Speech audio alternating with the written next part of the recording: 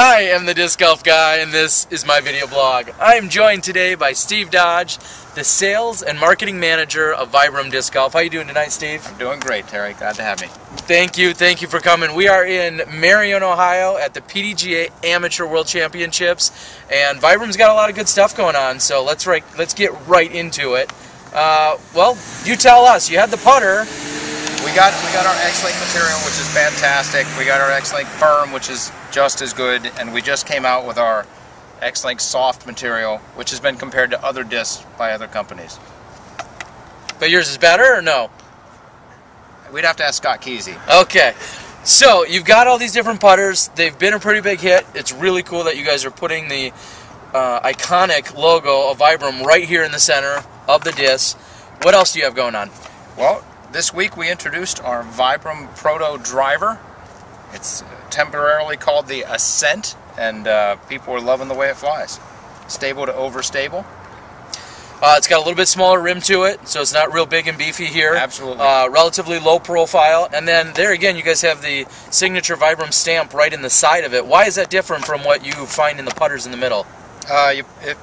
Because we put a label well in here to keep the color consistent. You don't want to put that extra weight in the middle of a driver because it causes the disc to slow down its speed and become overstable too quickly. We put the weight towards the edge, we get a nice finish to our flights. So with all of that being said, obviously you know what's going on with these discs as they're getting produced. Who's doing all the research and design and technology? Who's doing all that for Vibram? Is that solely your job, or do you have you and a team of guys doing that? I work with a team of guys at Vibram. I would like to say I head them up, but I don't. Okay. I'm the marketing guy. But there's a guy there who's in charge of product development, Chris Fabro. I work with him. I work with our chemist, Aaron Alla, and then a team of other guys. There's a truck.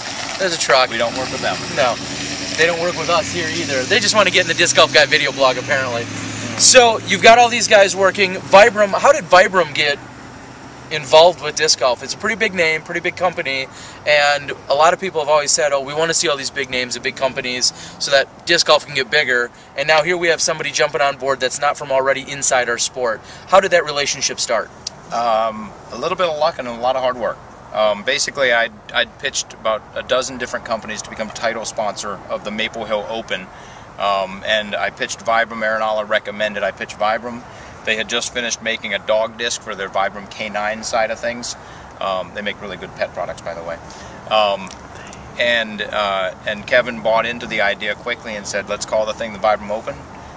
The Vibram Open was born the following year. He said, they brought me on as a consultant to help them sort of map out how Vibram Disc Golf is going to be for the next 3 to 5 years. And then this year, starting January 1st, they brought me on as the sales and marketing manager. So what a lot of people would consider a pretty sweet gig, and like you said, a little bit of luck and a lot of hard work. Disc golf jobs don't just appear out of nowhere or out of thin air. There's a lot of people that are doing a lot of things in order for those cards to fall as they may, and you were very fortunate for that. Now you're known for your creativity and some ingenuity, especially in your event, which which is what kind of led to the whole Vibram. Tell everybody at home, give your pitch for your event and why people love it so much and why people should come to the event. I think the players love it a lot.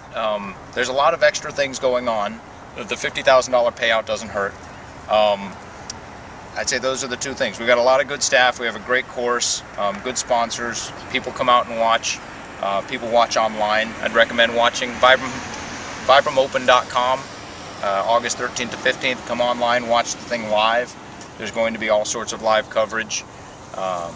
What was your vision for from growing that event to what it is? Thanks for cutting me off there. I apologize. I was starting to stumble. It was good.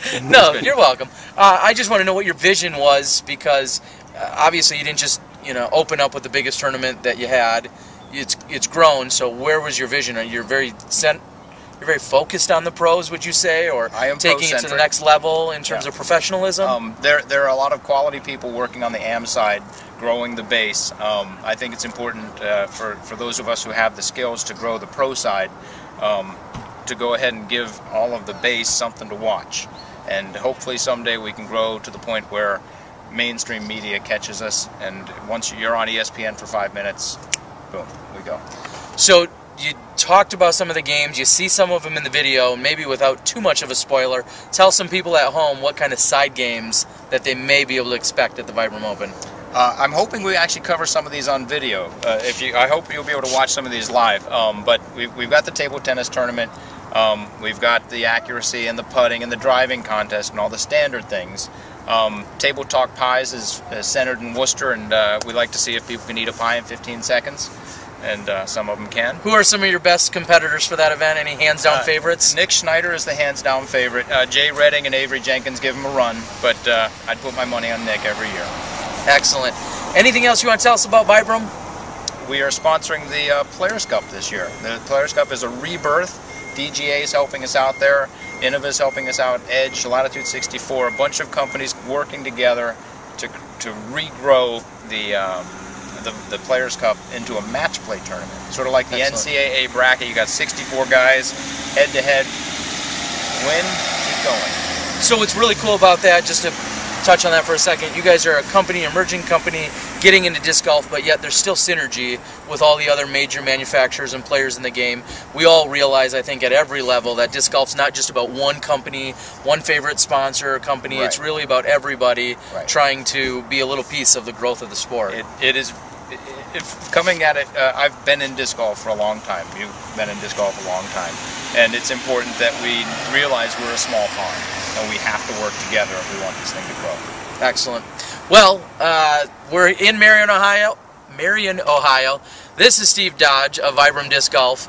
The tip that we're going to give tonight, it's a pro tip, is if you're going to do a video blog, try not to do it in a busy parking lot where there is professional disc golf clinics going on, because you got a lot of background noise and whatnot. But without that being all said, we got to thank our cameraman Scott Kesey at DGA.